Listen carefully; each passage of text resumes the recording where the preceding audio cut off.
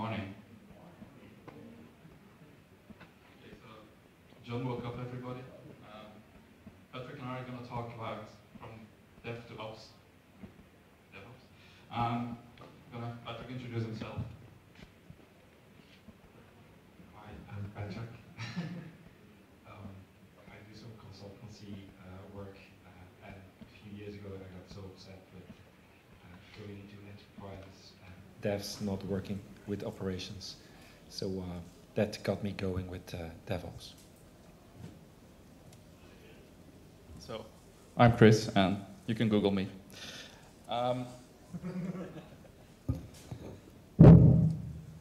So once upon a time, can everybody hear me if I don't speak into the mic? Fabrice, can you hear me? Yeah, okay. And Tom can hear me too. For record, okay, for record. This works too. So what's this DevOps thing? Once upon a time, there was this great company, and they did everything by the books. It was the perfect IT company. They had a lot of qualified people, a lot of people who actually knew what to do, like you guys in the audience. They were the expert on everything. And the developers wrote code, they wrote code, they wrote code. And when the deadline was coming up, they just threw a towel over the edge. So things changed between devs and ops. They didn't like each other. They started fighting, actually slaying each other. And well, the ops said, what have you given us? We need some detail. We need some, does this need a database? How do you monitor this? What's the configuration look like? What kind of server do you want to deploy this on actually? And well, the reply was, it's urgent. Deploy this now. This is like the biggest marketing thing we're gonna put up. And TV broadcasts are live. You need to put this in production now. Still, did you get me the SQL schemas? How much logs do you guys expect? How many users do we expect? How can we measure how much users we have? Well, we don't know. So the dev said, look, all these ops guys, they're just blocking our work. We want to just write code, put it out there, we create a real business. And the operations guys, they're just blocking us. And the ops guys are like, yeah, but the devs don't know how to run stuff in production. We don't know, they don't even know how many users they have. They don't know where the database goes. They know nothing about rollbacks. They know nothing about backups. They know nothing about clustering. The real value of the company is because we know how to keep the system alive. And that's where the company ends up. So after a couple of years of frustration and people not talking to each other, well, business didn't like it. It's always the same fight. They fired the whole dev team, they fired the whole ops team, and it happens over and over again. So that's why we need to go from devs and ops to DevOps. So why can't we just get along? That's a big question. Well, I just replied to John already, because we don't drink beer and sushi enough. That's actually the best way to get to know each other. Drink beer, eat sushi. But originally, IT infrastructure, well, John still thinks it's hard, but that's because he is not into it anymore, because today it's really easy, because we're having fun now. But it used to be hard. You know how to assemble stuff from IKEA? Well, apparently this is harder, and it's more painful afterwards. Hardware is painful, especially when you have to rack stuff and falls on your toes. And devs don't see that. So operations were like, we were going. We were sometimes, we need to do something, we jump. We don't do it quick enough. But the dev said, look, you just should deploy this and listen to us when we do it. And well, operations didn't like that. So each time when they had to put something in production, they were like, oh, slow down. Let's do this next week. We don't have time, it's Friday evening. How do you solve this? Well, infrastructure became more flexible. Rather than having to rack a machine first, putting it into the data center, we now have a zillion machines there, and we just use virtualization to actually deploy stuff. Patrick found out about Xen dying last year. Cool. I didn't find the tombstone yet. Amazon still didn't die, so. And with that virtualization and cloud, we actually, rather than having to manage 10 machines, we ended up having to manage 1,000 machines. And they're not all dead yet, but as this is a vampire team. Which means that today we have to manage infrastructure as code. And we cannot manage one machine by machine anymore. We have to automate stuff so that everything goes faster, faster, and faster. Looking at code, and John actually said, look, this is a Tomcat example. If you want to do a Tomcat, this is how you can do it.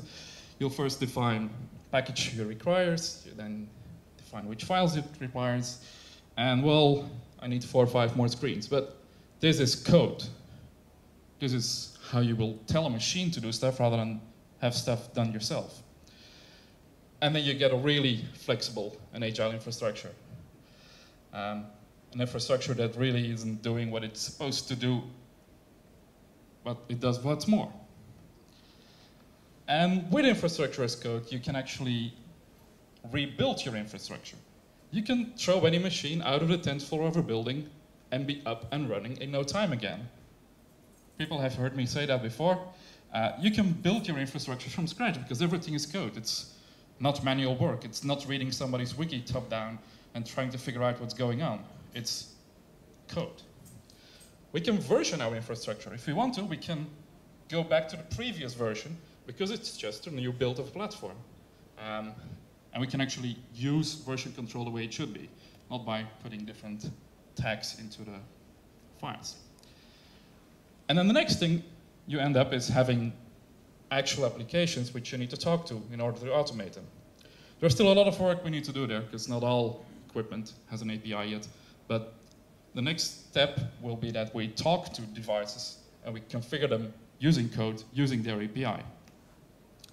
So everything is automated, right? You don't need us anymore.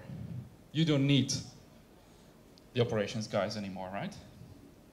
Nah, of course not, because still things break and you need to control what's going on. You need to be able to predefine what's going on, and somebody still has to write the code.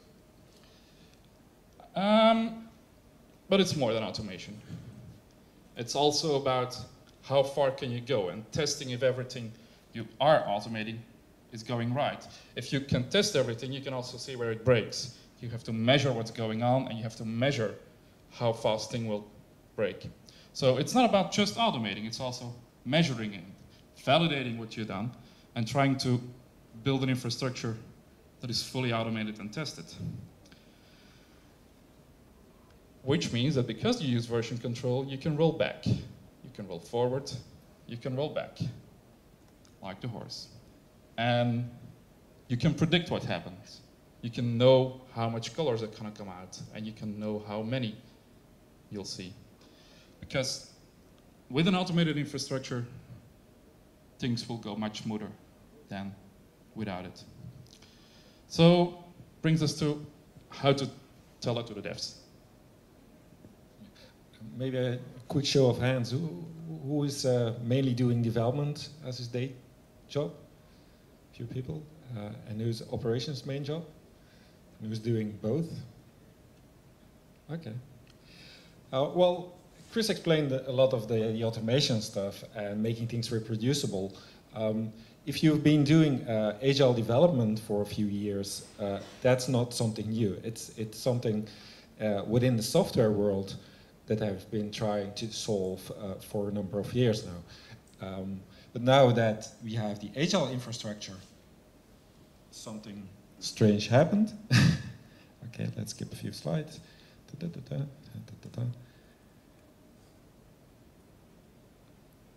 Then comes the agile sysadmin. There's no reason why you can't apply. Okay, who has a remote control that works? Okay, that's not good news.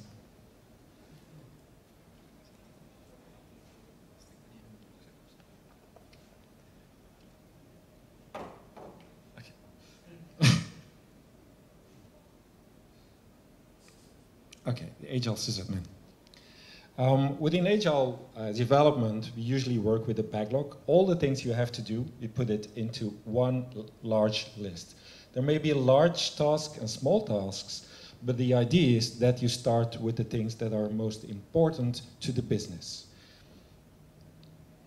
To estimate how much work things are in the backlog or specific task, they use a concept called planning poker, where they sit together with a bunch of people to decide how long it takes. So it's not one person saying, okay, to put that server into live, it takes me 1 day to put the server on. There's probably some guys from the storage, there's some guys from the network who also have to be in that planning to see how much work it actually is. And by doing a consensus and multiple people having a look at the same problem, you will get a far better estimate on how long it takes. So you take that list, and on top of the list, the most important, you try to break it down to little tasks, and you try to deliver something working every X time. So let's say you have a sprint of 2 weeks. Every 2 weeks, you make something working that you can show to the business. So it's not about, okay, it's 95% busy, but we can't show you anything. You actually show something at the end of the iteration that has value to your customer. But the problem is, I noticed that when you do in such a sprints of 2 weeks, when you're working operational stuff, you have the incidents coming in. And so they break your estimates. Initially, you knew how long it takes, but you cannot really say when you will be finished, because you are often interrupted by some external cause you don't have under control, or a hard disk failure, or electricity going down, or water in the data center. Okay, these things you cannot plan. It's still, therefore I found it better to work in flow. So you still keep the list of what's most important, but you also understand that there are things that are going to interrupt you and that you have to attend. And then something else, sitting together with another system administrator or another person actually gives you value thinking about the problem. We are so used to working alone. The typical idea is somewhere in the basement, one guy alone solves all the problems. But what happens if there's somebody else who comes and joins you and watches what you do? First, I noticed that you try to do your best harder, because you cannot put things away. But also you get like a buddy to get feedback. Is that a good idea? Isn't it? And you learn from each other. It's a great way of leveling expertise between people in a team too. Another way is visualizing the work you have to do. Kanban is a very broad idea, but one of the things it does very well is that you put on a wall a board of all the tasks you have to do. Probably you're already doing it with some kind of whiteboard and things. But the great thing, people can come into your room and they can see how much work there is to do. So if the next one comes in and says, yeah, you need to deploy it now, you can see, oh, this is all the stuff you have to do. And you have to negotiate what's important, and you can't do that if you don't have that list and you can't see it. So it gives like a better way of explaining why he can't get things not immediately done. The flow of getting things from the backlog to the to-do and the test and production, another important concept is that might be that you limit the number of tasks in each phase. So you might have, well, first of all, if you see a bottleneck in your process, it's probably gonna hang a lot of these tasks somewhere at a certain stage. So you will see that there's a problem in that area. Let's say it could be that you don't have testers enough, or that too many applications come in the test phase at the same time. So therefore, you limit the number of tasks that you start on and that go from one phase to the other, instead of having all tasks in a hanging state not being able to deliver. It gets you in a kind of deadlock if you put too many tasks in a certain area. And another problem I found out, similar to in the development world, is that in the developers, you have the testers, the developers, the people doing the UI stuff, the database guy. Well, we need to get all the people within ops also aligned, like system administrators and the storage security and the network, because they're all involved in the same process. And it's another silo, we're going to talk about that later, but within the operations, they're often split up in different groups with different cultures. So it's a problem you probably have to overcome if you actually want to deliver in a better way. But like I said, agile developers, they know all that. So what's new to them? We can all become developers now. So I gave that talk a few weeks ago, and they actually said, you know, we as a dev, we can just now rebuild the whole virtual machine and ship it. So we don't have to talk to the operations guys. It's like a bit like John said, self-servicing in a way that they would think of, but they skipped on the important part, is that you still have to talk to each other, because the other one knows more about performance, about security, and so on. So it's like in development world, you haven't all become testers and UI people and database people. You still have to work together with people from different background expertise. And that's what actually becomes the thing. So you don't have to fear for a job. It's just when you automate things and you do stuff like that, it's just a way to get you addressing other things. It's not that they will just make you vanish as a role. You might get a new role and get involved in other stuff. But this is just automation we talked up until now. So it's probably going to help you a lot in making things reproducible, but it's only going to help so much in your actual real problem. So we go from there to the next level, saying we have those agile infrastructure that we can all do now. And within the development world, there's the concept of continuous integration with the concept of, if it's hard, do it more often. So they rebuild their software over and over and over again. And that gives them more confidence. So now that we have infrastructure as code, we can actually try to do something similar as the developers did, because they have the cycle of going from dev to test with their tests. And if the test fails, it comes back to dev. If the test succeeds, it goes to the next stage. But there's no reason, okay, we all have to make these environments the same, of course, and software only brings value in production. But the main idea is that you can start up with a parallel build just for your infrastructure that you can start aligning with your software build. Like John said, the company rebuilding their whole infrastructure over and over again, they're just aligning. When a new software release comes up, they combine it with a new infrastructure release and just put it out as a global thing. Kris is going to talk tomorrow about shipping or creating virtual appliances. It's something similar. The software on the application and the infrastructure layer as a whole that you rebuilt over and over again.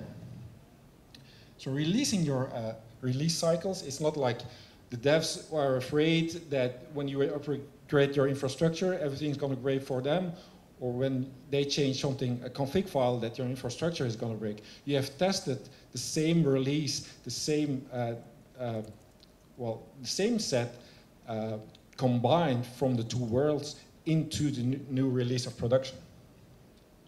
So doing that multiple times over and over again gets you into the idea of continuous delivery. Of course, there's some companies who can do that 50 times a day, 20 times a day. It's not about the actual number. It's about you thinking that you can improve the number of changes and the number of things you can do over and over again. So the actual value can be like 10 days because of regulations or some manual process you have to take into account. But it's getting to the most efficient and the fastest in your world that's important. So that's about the continuous delivery.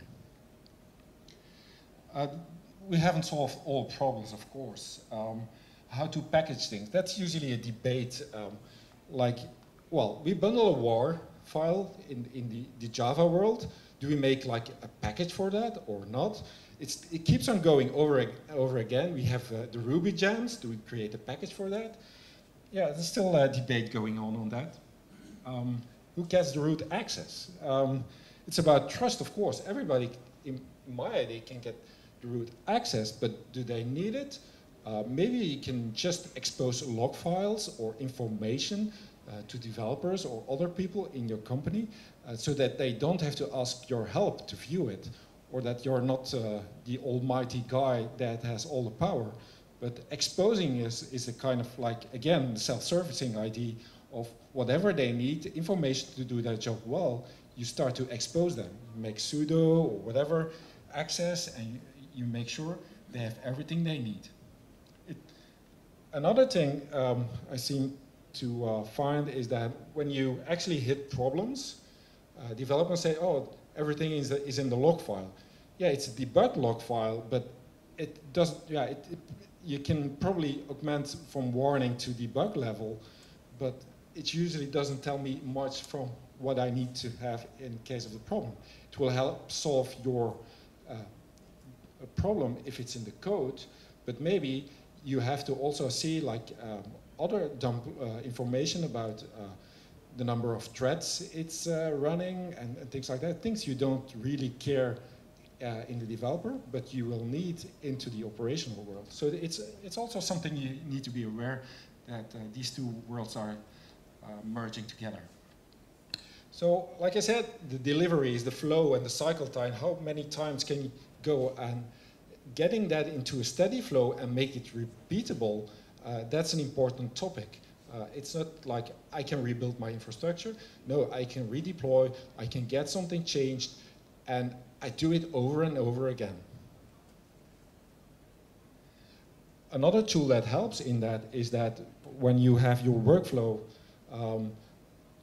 the business gets a new ID, then it goes off to the analyst, then it goes to the dev, then it goes to the next one.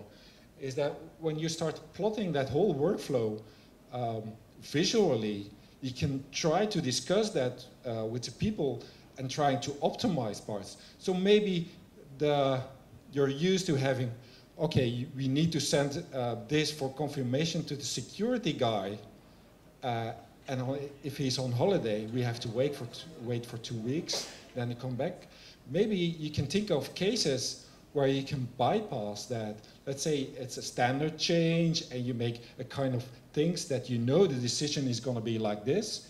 So it's like these kind of small optimizations to your process that can actually bring you a better way of working and reducing your cycle time to get things to production. Waste. When you're doing a lot of work, we all know, like, oh, we need to write a document because somebody will end up reading it. Well, really, you have to question if it really brings any value, and it's not something that lies into a closet. I know it's a thin line, because what looks like value to you might not be value to somebody else. Somebody else might have to create a report or do some other stuff. So you have to minimize the waste that you're actually doing in your process. So it's very close to the lean thinking idea of reducing anything that you're overproducing. It's a waste of energy. This is not about not being able or to fail. It's just that you have to allow no defects. The problem is, if you have a defect, I hope you actually are able to stop the process you're working in.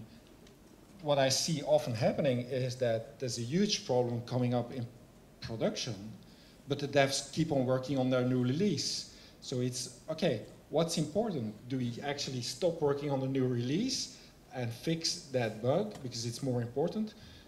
It's a thin line, but we all know that when you fix things in the beginning of the process, it doesn't have the impact of running in production.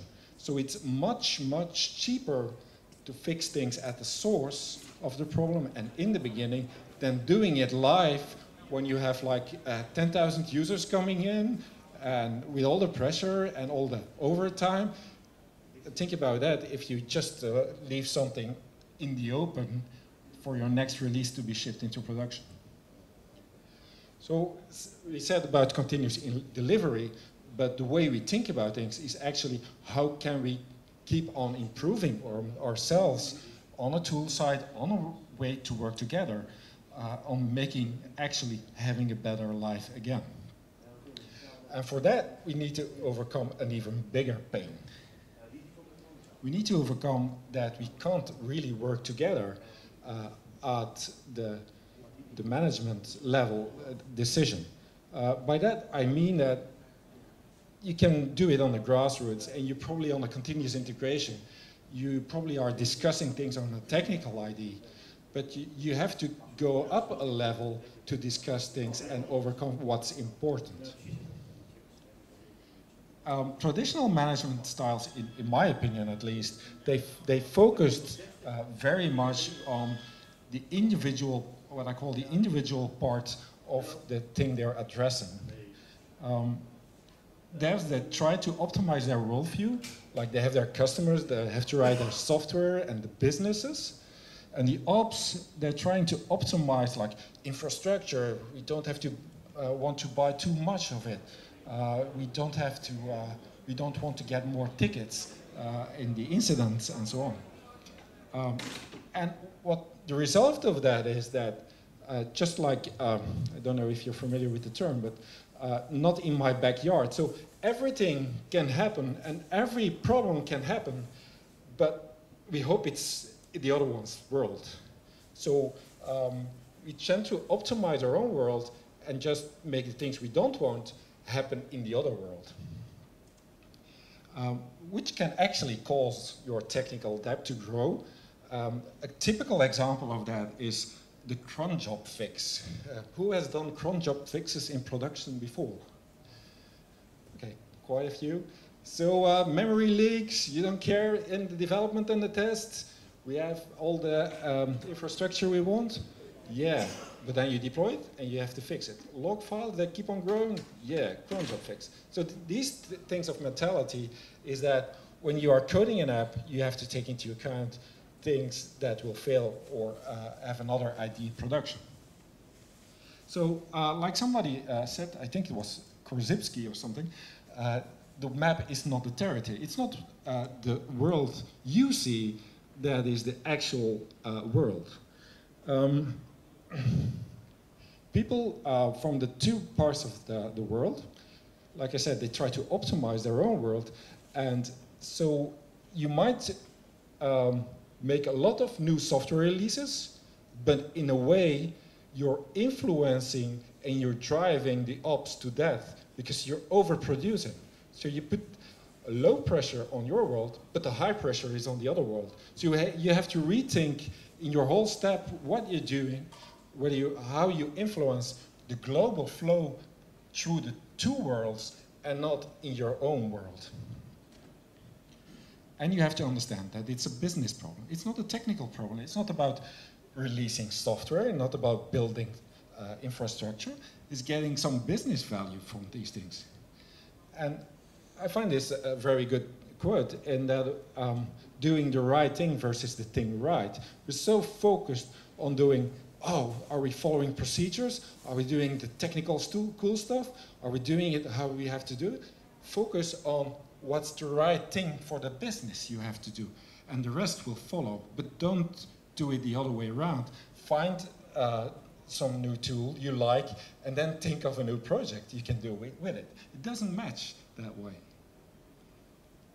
And collect metrics. The bugs you have might be going down, and the failed deploys might be going down, but the incidents might be going up. So you have to actually see these things over the whole flow, over the whole cycle of doing your software development and your deployment.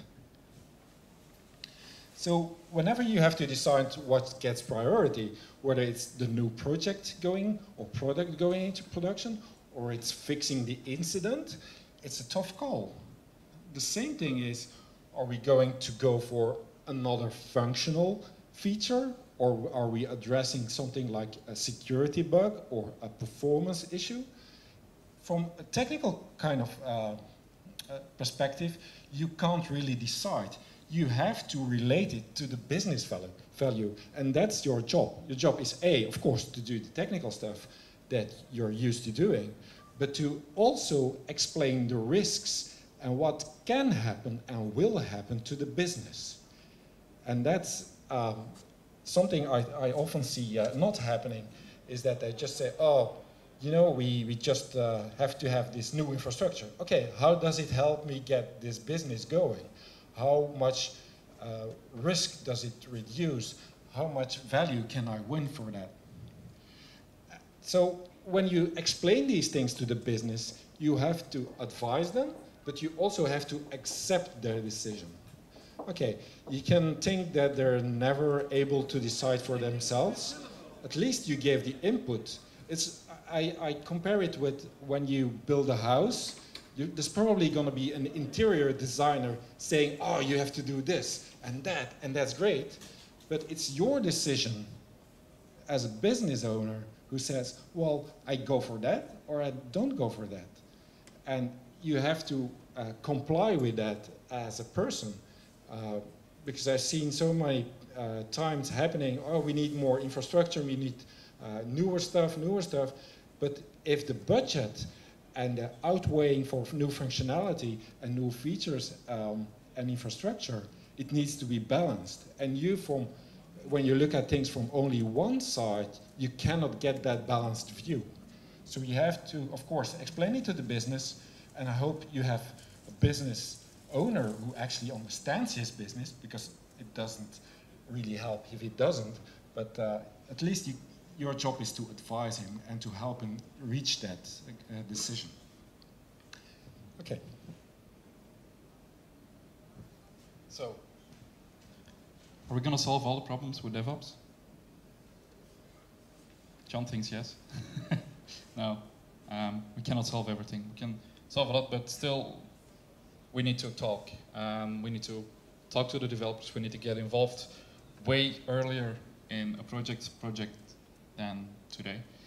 And that brings us to the next thing. It's a team thing. It's a group of people who need to work together, and we need to change the culture. Some people tell DevOps is a job title. It's not. I tried to fool you guys already a couple of times with that, but it's not. So if you see some company hiring a DevOps, they're not doing it right. And there's going to be a lot of culture changes that we need to overcome. It's not just hardware and software. It's about deployment. It's about measurement. It's about how to automate things. Lots of operations environments don't use version control yet. The devs are doing that for the past decade. We need to learn from each other. And we need to learn from each other because basically we have the same customer. It's the business that we have to help. It's one shared goal we have to look into. It's the same business problem we have to solve. We're all looking for blood, right? So why do we only get together in the war rooms when things go wrong? Does anybody know? Who takes his developers or sysadmins out for dinner once in a while? Hey, one guy. Two guys. GP. Yeah, but okay, GP, right. That's already two people who are doing it right. So why is the rest only fighting in the war room? We need to think about those things. And we also need to think about what the role of a manager is. Apart from writing the reports and reporting upstream, they don't need to tell us what to do. We'll explain them what we want to do, and they need to support us in doing that. And for them, it's also going to be a culture shift, because they're probably not used to doing that. So it's not about the tools. It doesn't matter if you use CF Engine, BCFG2, LCFG, or whatever other tool we didn't mention yet. As long as you do use one and you use it correctly. You can deploy an infrastructure with a zillion tools. But the right one is the right one. And the vampires and the werewolves will have to get together. they will have to talk. They will have to discuss stuff over beer and food. And, well, maybe I should ask John to explain this one, but we already did. It's about culture, it's about automation, it's about measurement and sharing.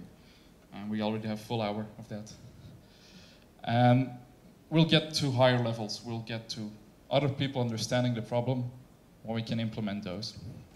And we'll see that the dev, the ops, the validation people, and management will learn together. So what started out about a couple of guys wanting to automate everything, then we realized that we need to change culture and behavior, and we need to start thinking different. Well, the more you go to the right, the more effort it's going to take to change stuff. The tool stuff is easy. It's changing how a company thinks, changing how a company behaves. That's the difficult stuff. But that's also the stuff that's going to have the biggest impact. So we're awesome when we can do this. And if you want to know more, there's more homework. Same book keeps coming up, basically because Patrick was part of it. You forgot that, John. So, homework, and here's where Patrick got the ideas for the slides. Yeah, it was a discussion on the mailing list, cutting horror, so that's what we had. So we really want to know how you want to try to change things in your environment. So what's really worrying you? What stories do you want to come out? Because it's the sharing, the stories that actually makes this very worthwhile. And tell us about your world you live in and how you make it awesome. So this was our talk. Outside, your coffee. Okay.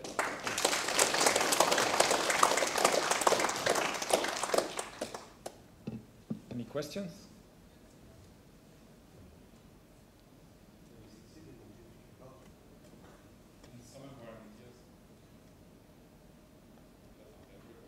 There's not a one-size-fits-all approach. That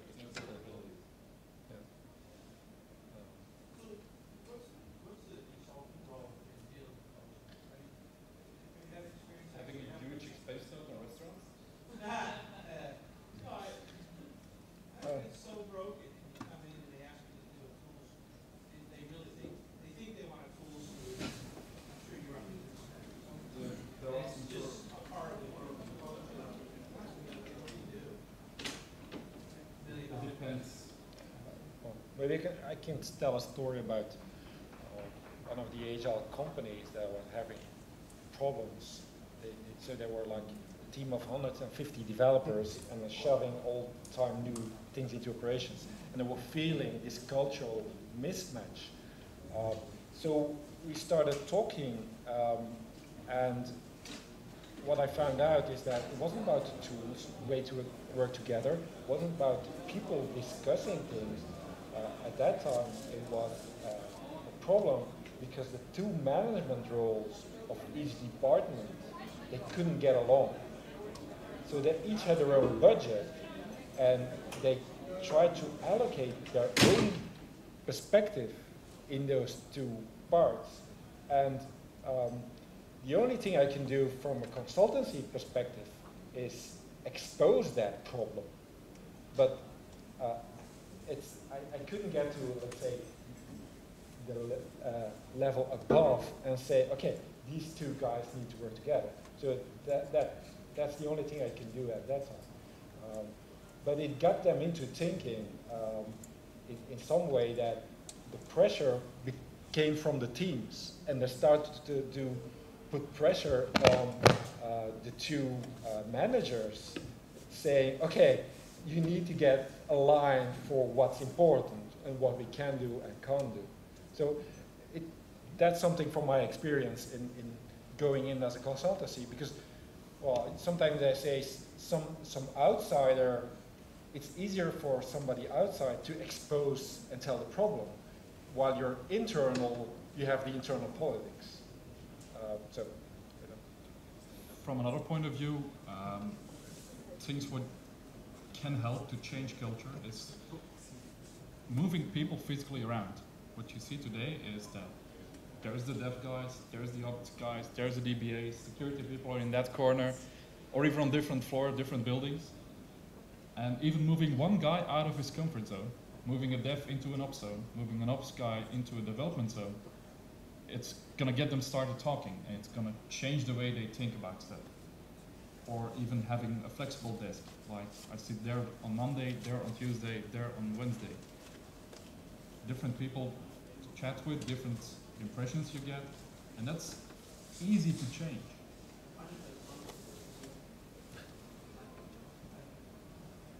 Another question? Yeah. Yes. I think that's one important thing too is that you must work at the team level and not at the individual level. If you want to change things just as an individual in some environment where operations or development is not working as a team already, then I think it will be very difficult or quite impossible to make things change. Yeah. So what Fabrice is saying is that it's not one person who can change it. It's not a title. So you really need to get the whole team involved and change stuff at a whole team level. That's right, right? Okay. Yeah, definitely. Any other questions? Okay. Enjoy your coffee while it's there.